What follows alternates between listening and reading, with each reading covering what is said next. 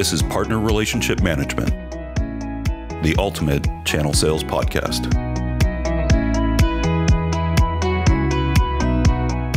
Welcome to another episode of the Ultimate Channel Sales Podcast. I'm your host, Paul Bird. How does a private equity's takeover typically impact a company's strategic direction and how it can affect their channel partner program?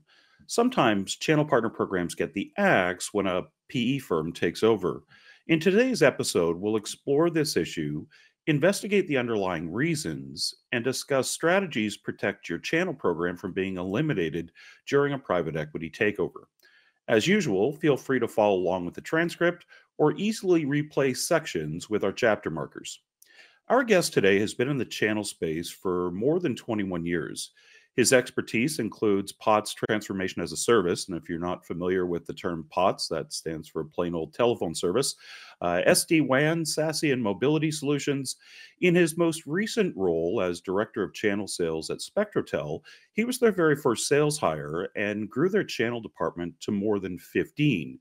Today, he's with us to talk about how you can takeover-proof your channel program from private equity. Please welcome David Sherman. Welcome to the show, David. It's great to have you here. Thank you, Paul. Pleasure to be here. Appreciate the opportunity. Perfect. So why don't you tell us a little bit of some of the highlights in your career in the channel so far? Yeah, so it's been a great ride, without a doubt. Definitely always evolving, always growing as we see additional partners and vendors and suppliers continue to join the race to the bottom in many instances. As we see the prices going and more data requirements for the companies across the board. But it's been a wonderful ride, a lot of growth, a lot of mergers, acquisitions, and now private equity getting into the mix. And each one of those, have their own pros and cons associated with them. So I've have pretty diverse background. I've worked for that local incumbent carrier, kind of the the AT&Ts of Verizon's of the world. I do have some cable experience with nodes and head ends. I have worked for a smaller facilities-based carrier, so I'm familiar with switching and networking and NNIs and things of that nature.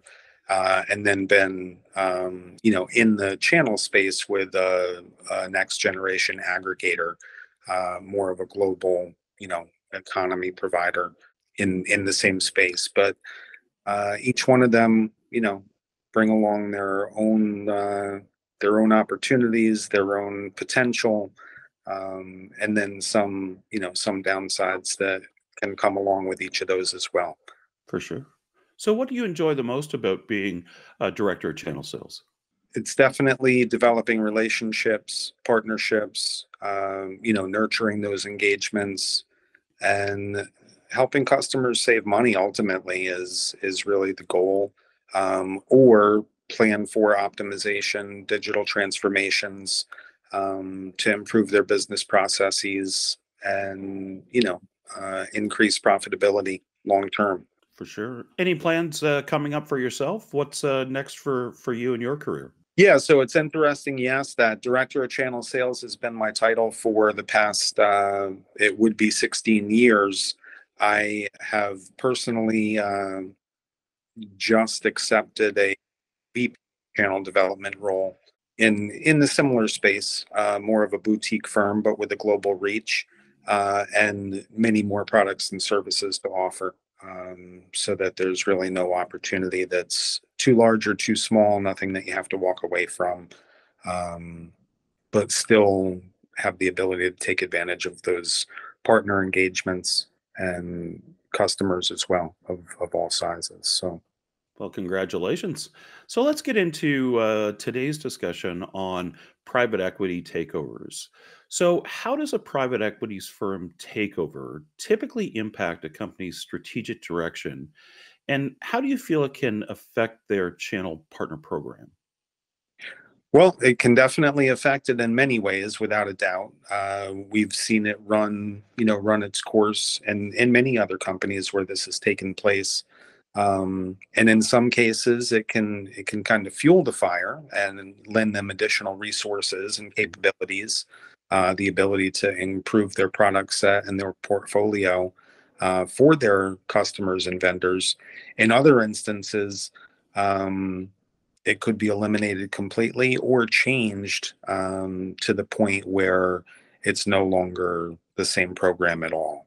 Um, and it could be through adopting different platforms. It could be through pricing changes that take place, especially in private equity, where those investment bankers, they really want to make their money back in a shorter period of time. uh, Sure. Traditional mindset for that business owner.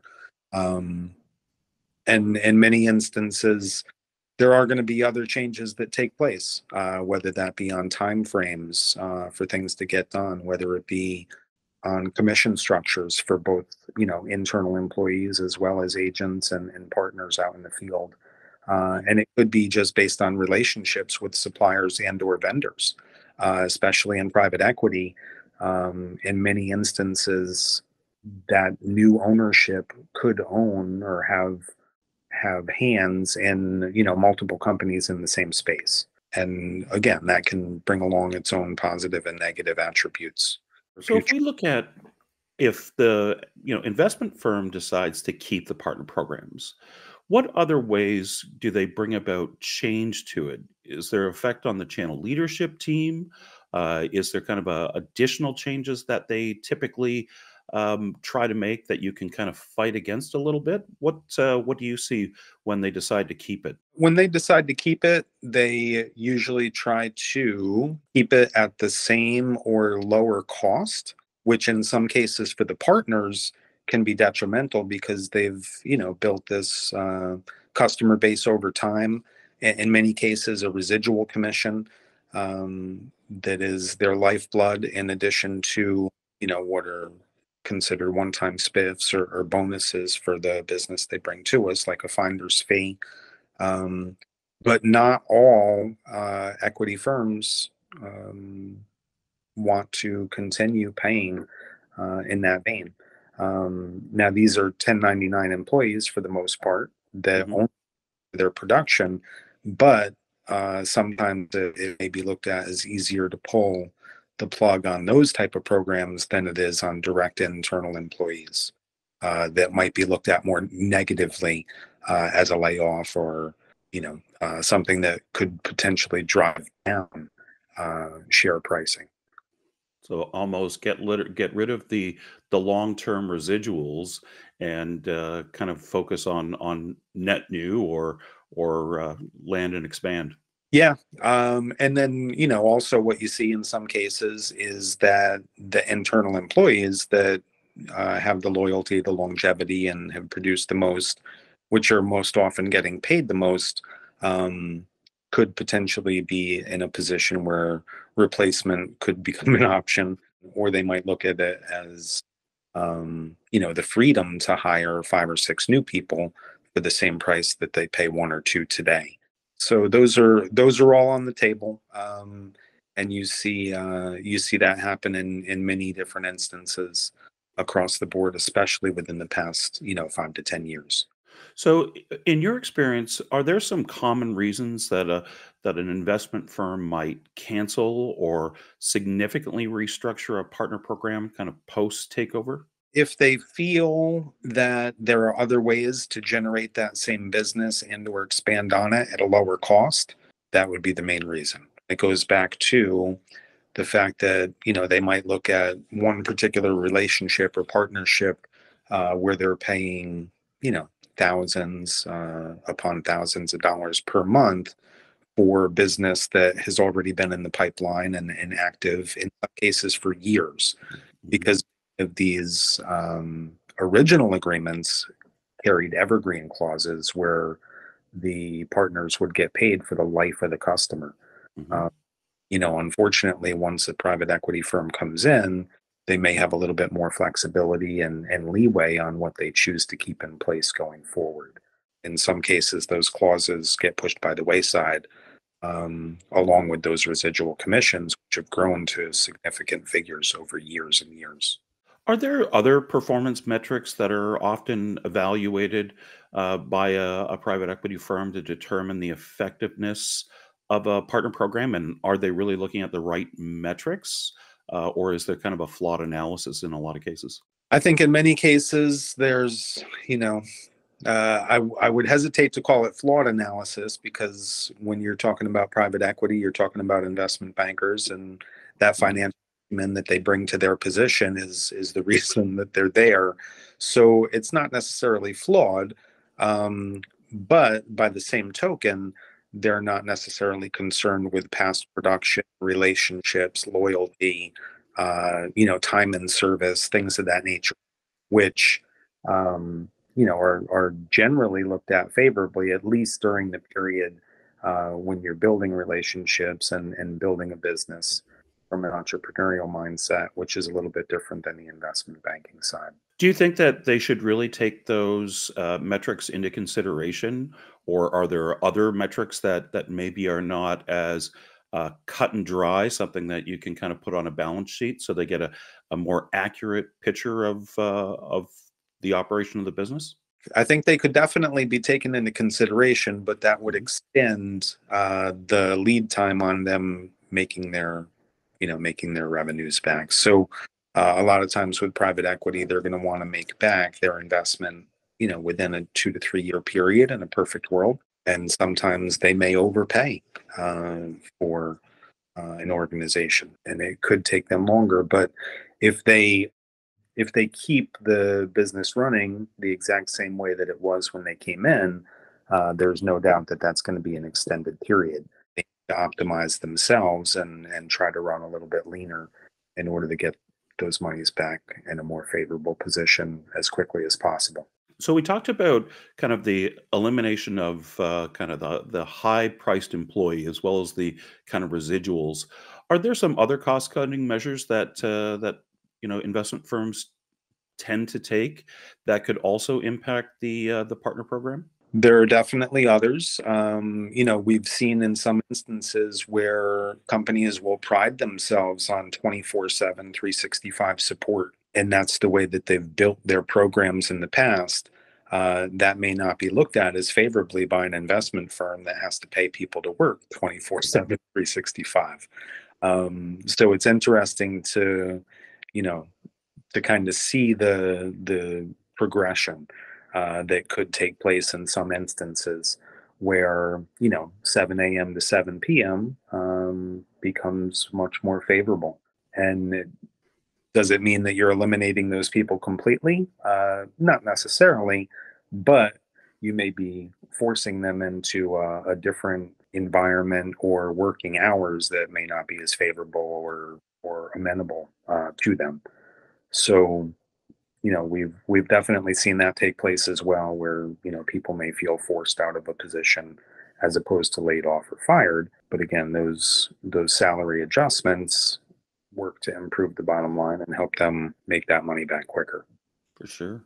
So let's look at the flip side of the coin on programs that have flourished. I know that uh, through my career, one of the companies that I'd followed was Solar Winds. And when private equity came into Solar Winds, that infusion of capital really helped them create a more robust kind of partner support system and really kind of expanded their reach. So, from your perspective, how important is it for private equity to kind of enhance a partner program or maybe specialize in a specific market or expand a company's reach? Do you think that from the flip side of the coin, where somebody's flourishing, that they can make a big impact? Sure, I think there are definitely positives that can come from that as well. Additional resources is one right off the bat. If you're a multi-million dollar company and you're acquired essentially by a billion dollar company, there's going to be more flow around. You can fill holes. You can, bring on additional employees that you may not have had that same flexibility in the past. And you can also look at, additional products, services, support functions that may have been a need in the past that you just didn't have the wherewithal or the resources to fill. So Mm, yeah, there are absolutely positives. There could be the ability to bring on additional products into and add to a portfolio as well that you may not have had the interest or resources to attack in the past or as quickly. They may have been a roadmap item for the end of the year that get pushed up to the beginning because they have high margin and are more favorable products. The other thing that we've seen is the adoption of artificial intelligence.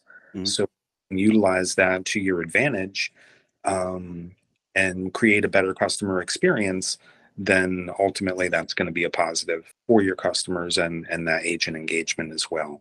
So if you can get quicker answers to the phone, quicker answers to support or trouble tickets or billing questions, things of that nature, and there's an AI functionality that can be brought into place.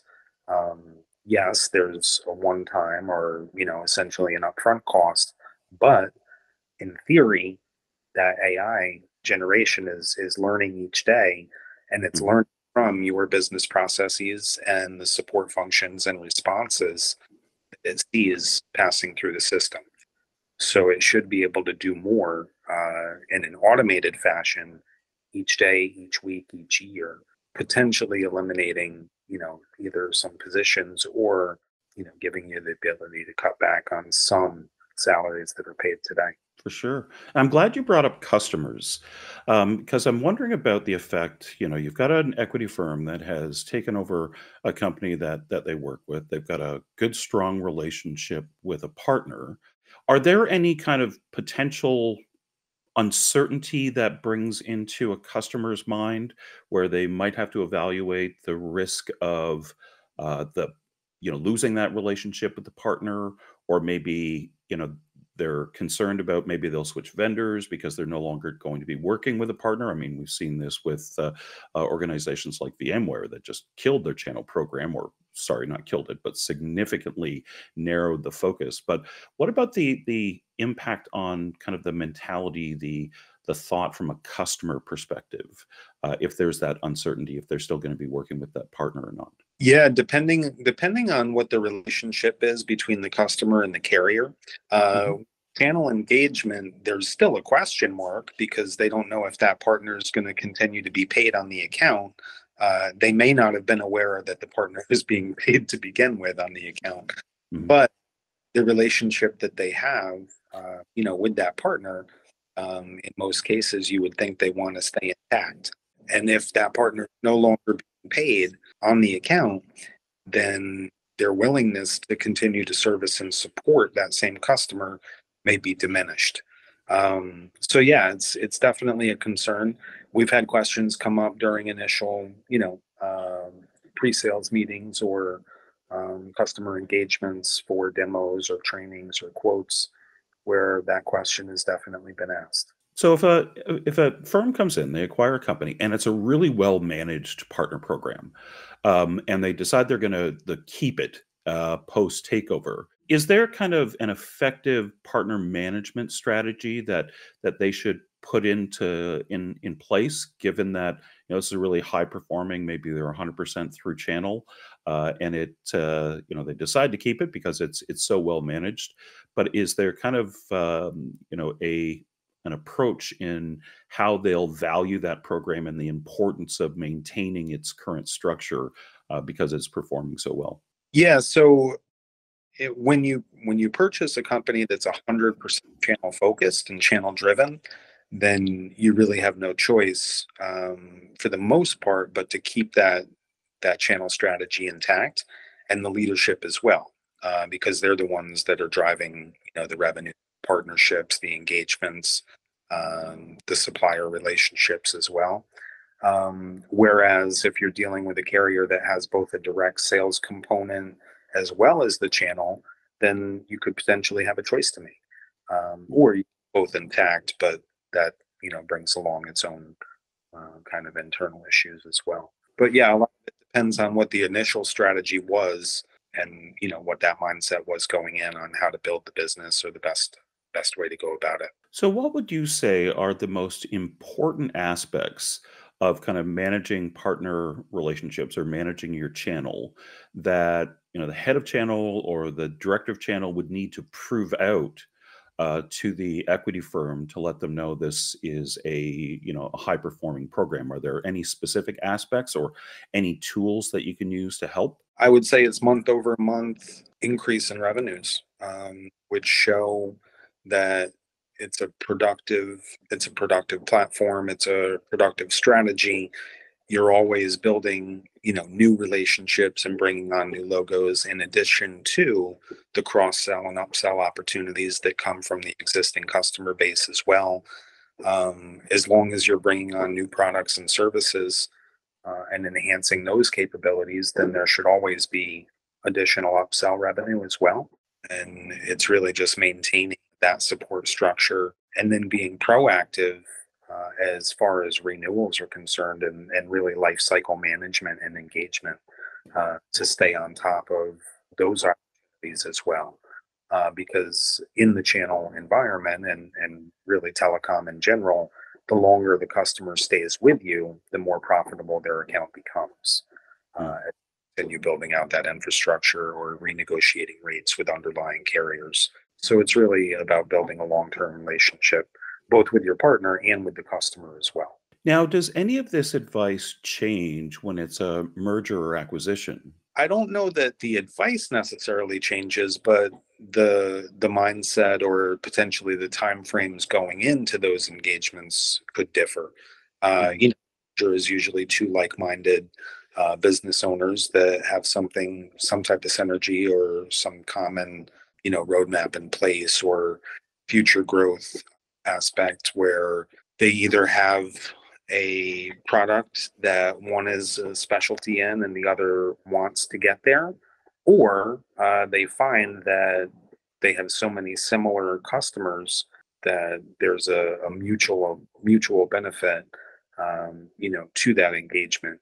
The acquisition is a little bit different, just because it could be you could look at it going in as the same mindset, but generally one company is going to be much larger than the other, as opposed to just like-minded individuals of maybe similar size. And then you also have to determine, are you going to keep multiple people in multiple departments Mhm. that are shared? I mean, do you really need two HR departments now that it's one company?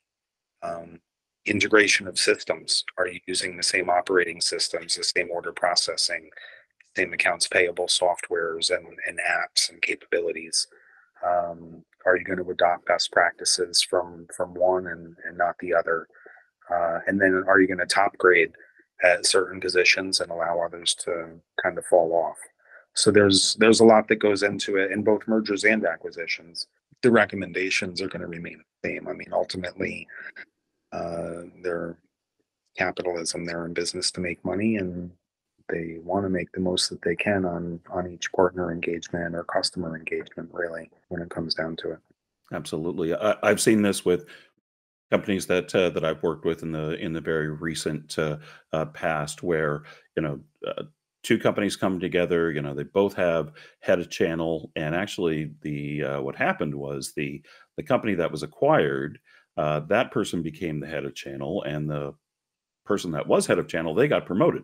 So it was kind of, they were keeping the best parts of all the organizations.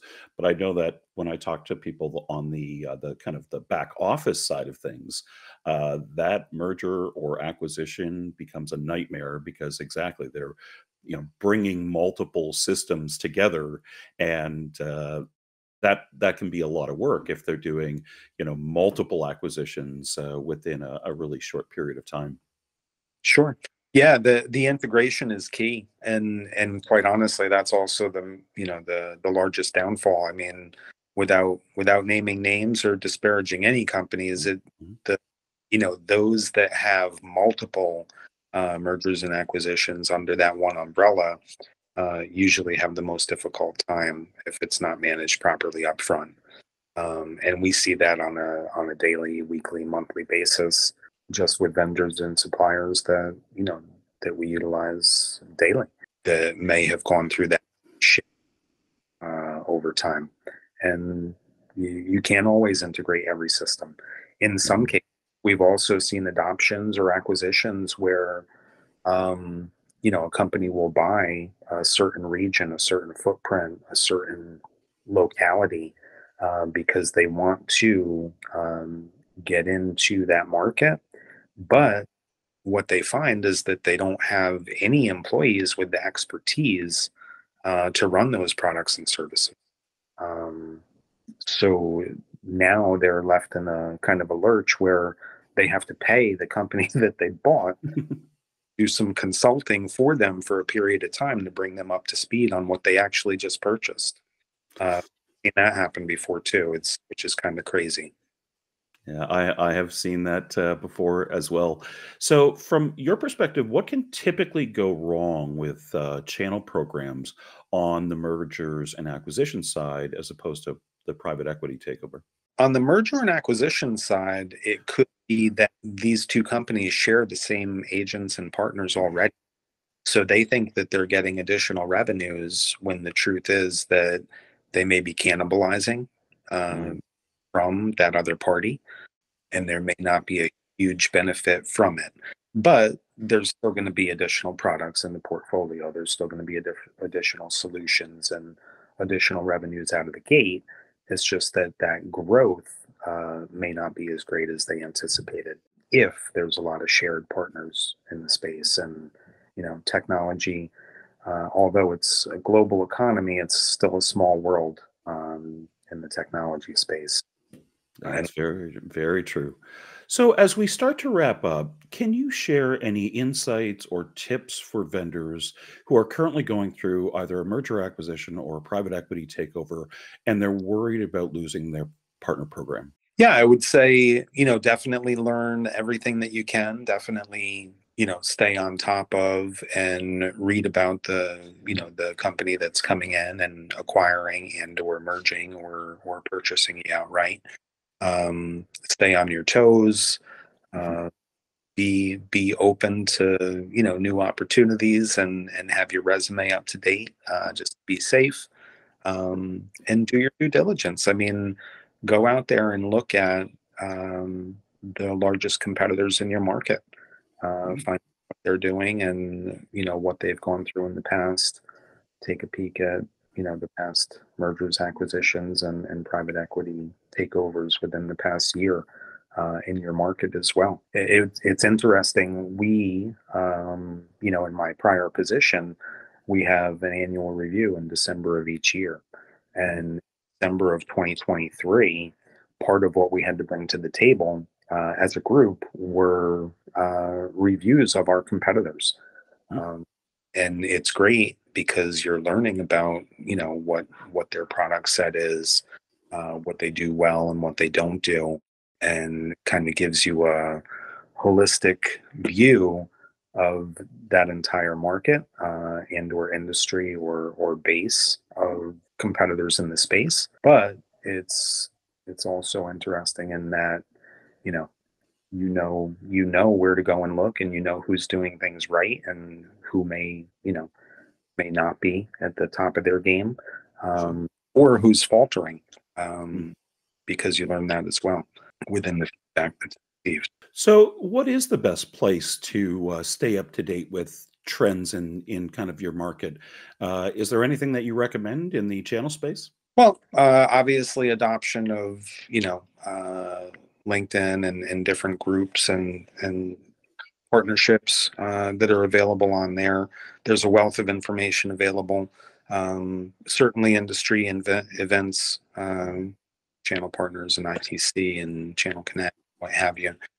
There's a wealth of those available as well, and really, you know, staying on top of all networking networking capabilities and engagements. I'd be remiss to just offer one. There are so many out there and available to, including including podcasts as well, which there are a ton of. But Absolutely. All right, David. Well, thanks so much for being a guest on the show today.